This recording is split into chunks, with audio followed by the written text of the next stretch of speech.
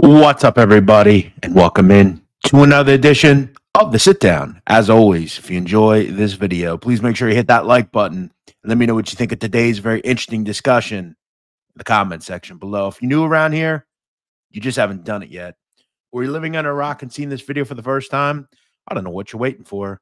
Hit that subscribe button below now so you never miss another Sit Down video. Also, if you want more great crime content, please check out the Sit Down on TikTok right now. We cover past and present crime, also from a historical perspective. Make sure you check it out for great crime content. Today, ladies and gentlemen, we're going to get into another very interesting organized crime topic. And the topic is twofold generally here when I'm asked questions about today's mafia. Who's still involved? And what does the mafia do today? How do they make money? Well, today we're going to delve into it. The story of today's mafia rackets and how they make money. Next on the Sit Down. Now, I'm going to go over 4 very high-end ways the mob makes money. And yeah, they've changed and adapted a little bit, but the mob pedigree is still there as far as bread and butter, extortion. And no, they're not going into Starbucks and extorting them, but they can still extort people. We'll tell you how. We'll get into labor racketeering, and we'll get into some of the other things with proof that the mob is still involved with them today.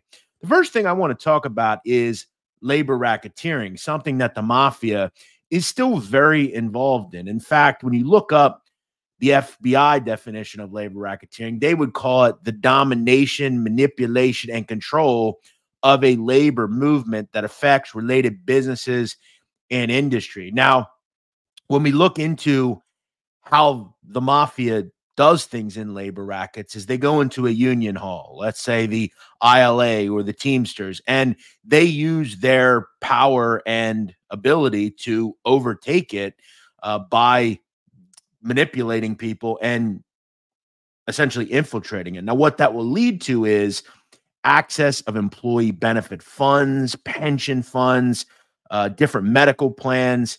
And what it will also do is they can control jobs. They can control job sites. They control employees, no-show jobs. We've heard that word. What does that mean? What do those words mean?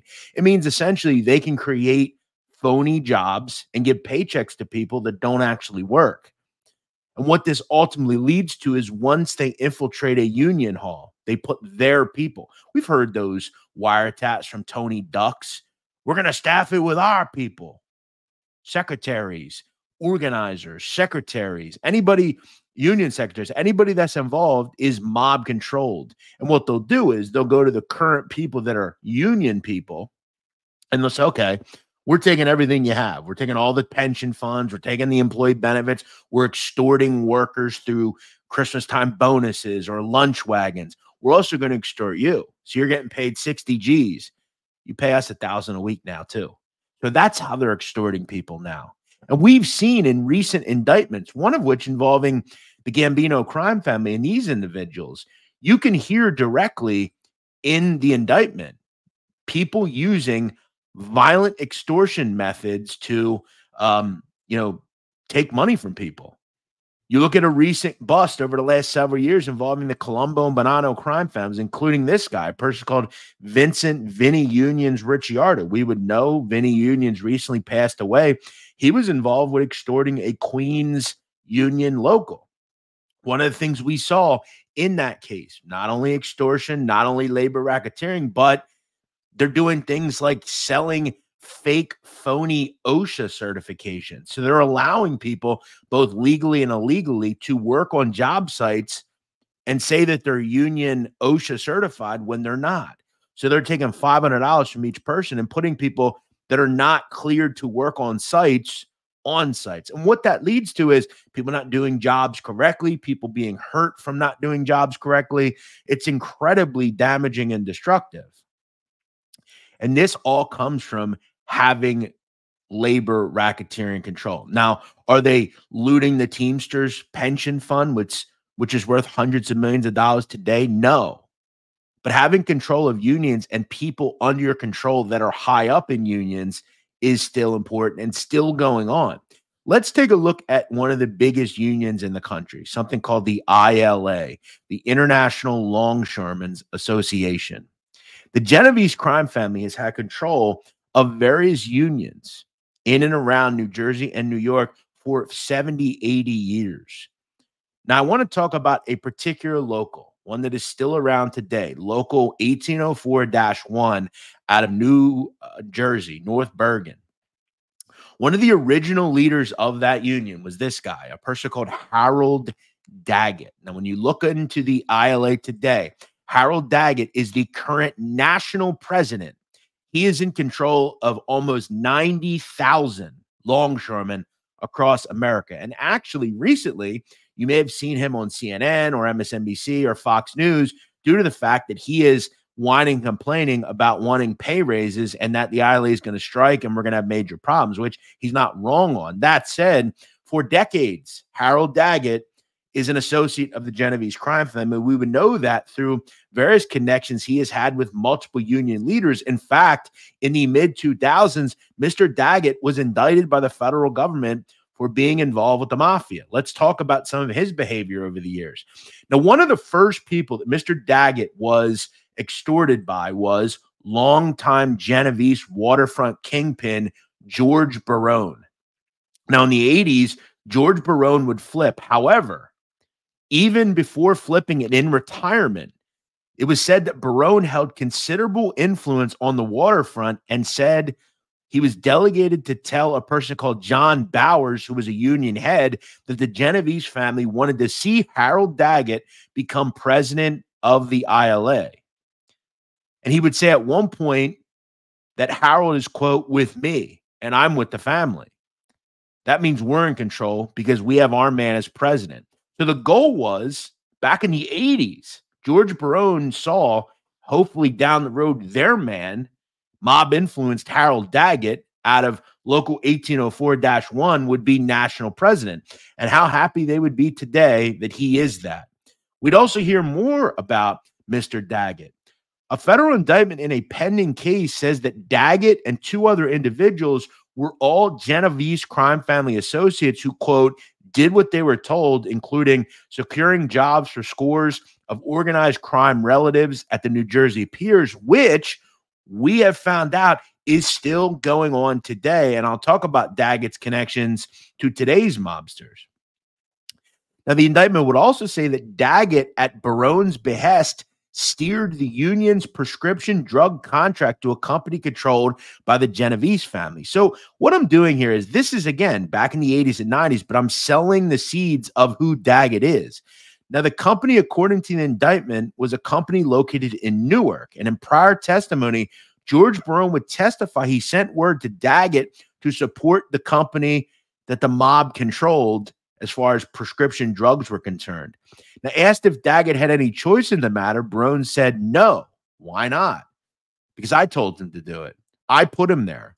I would have taken him out of there if he hadn't done what he was supposed to do with a request from me.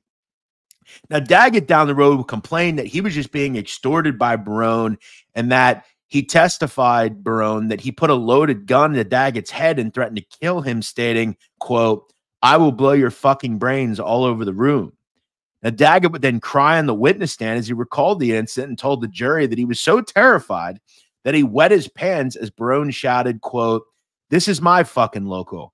I'll kill you, your wife, and your children if you take my local from me.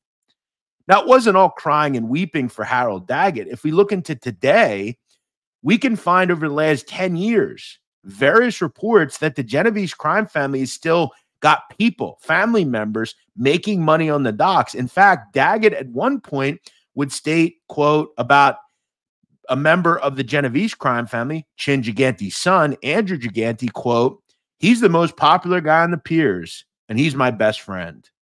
We also know that Harold Daggett received lauding for getting a job for the current high up in the family, Patty Falchetti's son, who eventually lost his job due to the fact that his father is a Genovese crime family member. So Daggett has relationships with Andrew Gigante, Patsy Falchetti, and various other members of the family still in control today.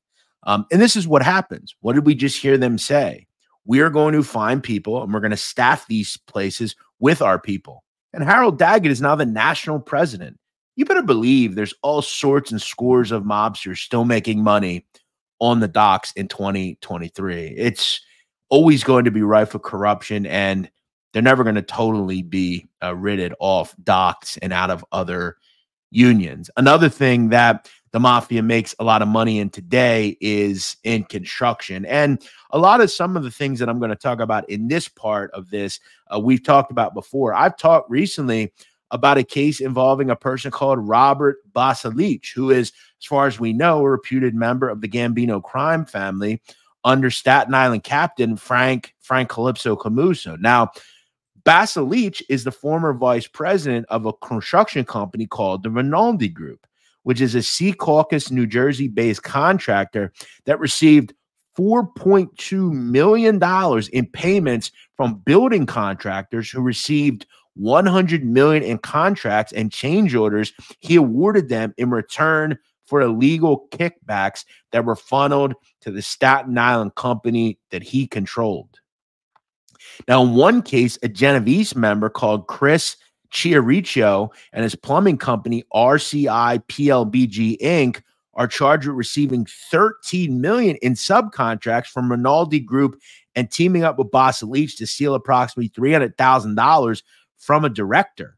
At Basilich's direction, the wise guy allegedly funneled nearly $200,000 in kickbacks to companies owned by other co-defendants, including Frank Camuso. So again, this is just one person doing this. There are various people in various parts of these families that are doing stuff through construction, major construction developments, commercial businesses, high-rise buildings.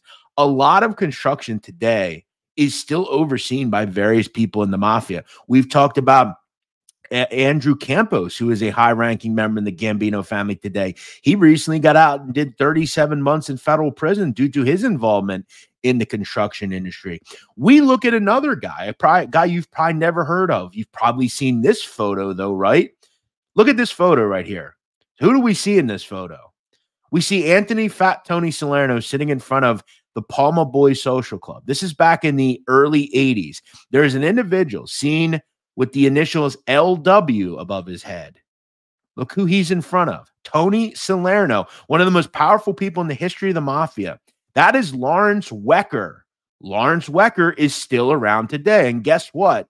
He is still a mob associate. He is still involved in construction scams and kicking up millions of dollars to not only the Genovese crime family, but the Lucchese crime family. Let's understand what Mr. Wecker is involved in.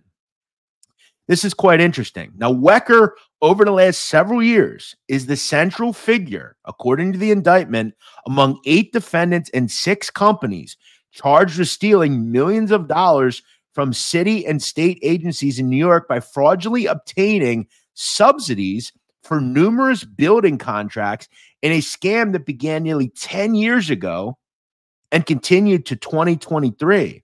The scheme including falsely claiming that workers on Wecker's building projects were employed by woman-owned or minority-owned drywall companies, as well as involving himself in bribery and insurance fraud. So what he did was he instituted fake companies with women and black women in control of them. And he paid them bribes to do this stuff so they could get subsidies from the government that allowed him to pocket millions of dollars. Similar, if you look into The Sopranos, similar to the scheme that Tony and various people do with that black guy in, I think, season 4 in Newark in the housing world. They were using the black guy as the front to get subsidies from the government and steal a bunch of money. Now, notice this photo. This is Larry Wecker giving a bribe to a woman called LaShawn Henry in front of a construction company in East Harlem.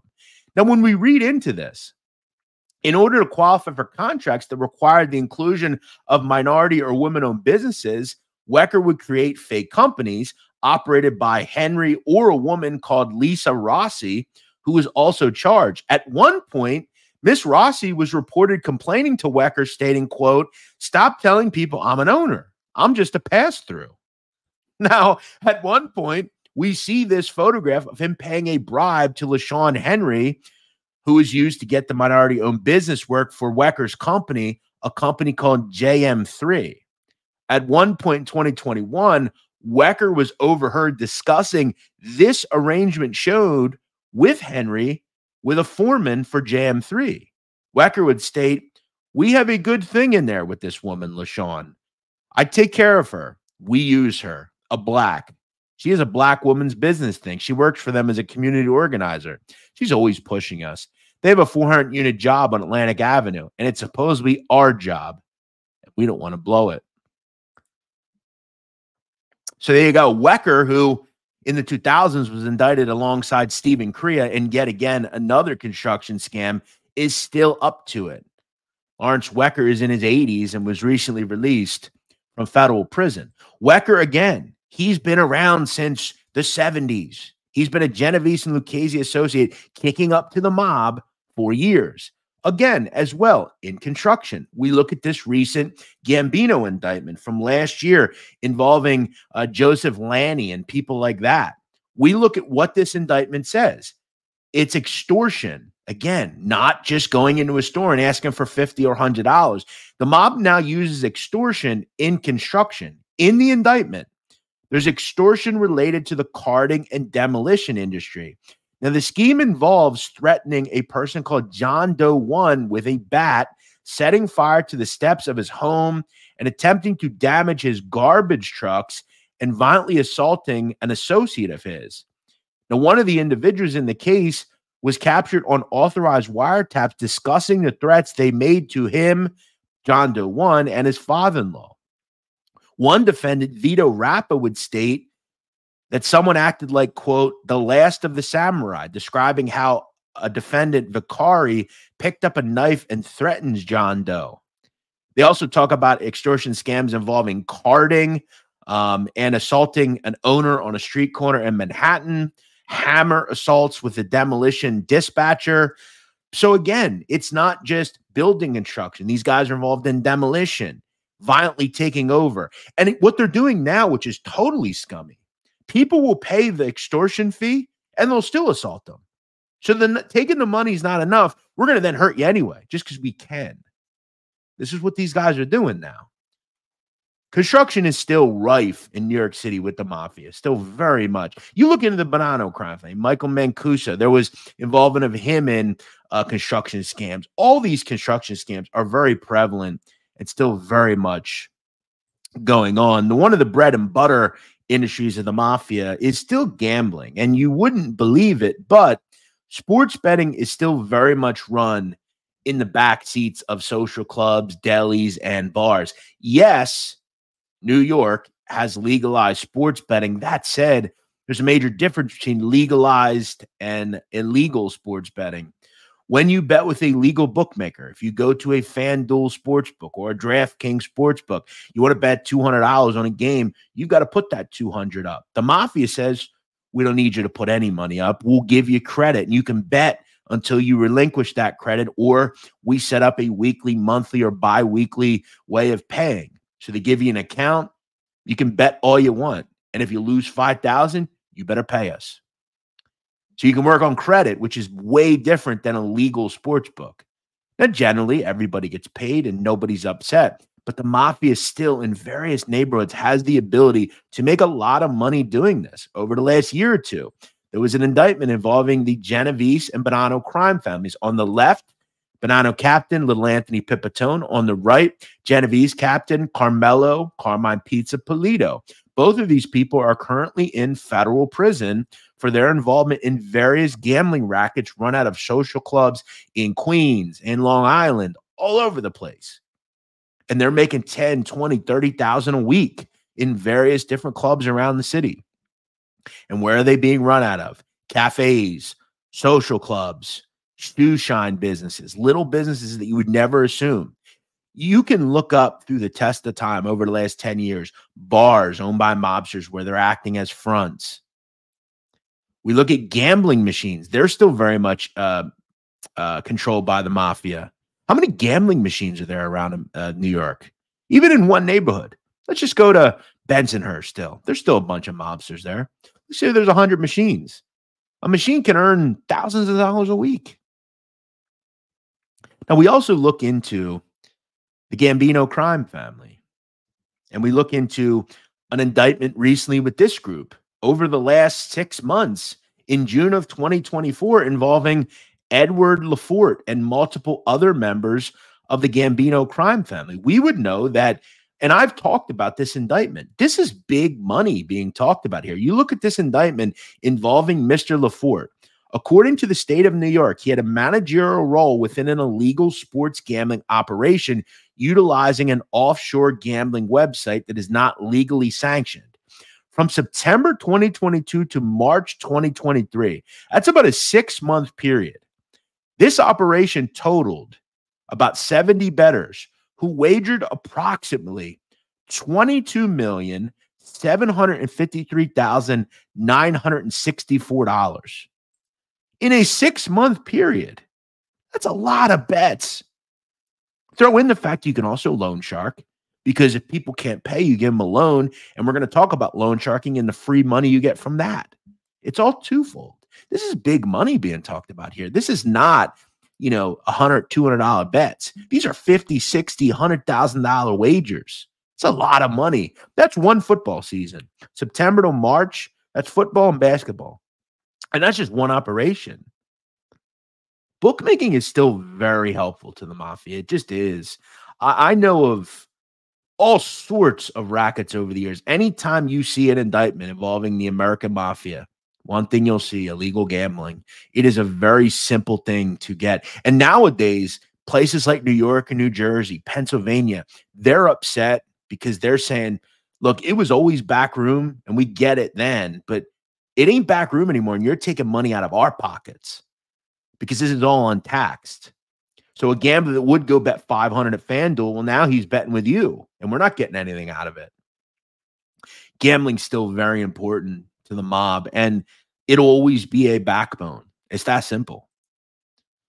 We look at another bread and butter industry. I heard a mobster say one time, there's no better money than shark money, and that's exactly true. Loan sharking is still a very, very good business to the mafia, and we have proof of that even in 2024. The definition of loan sharking is the action or practice of lending money at unreasonably high rates of interest. It's a simple way to make money, and I'll break it down pretty simply.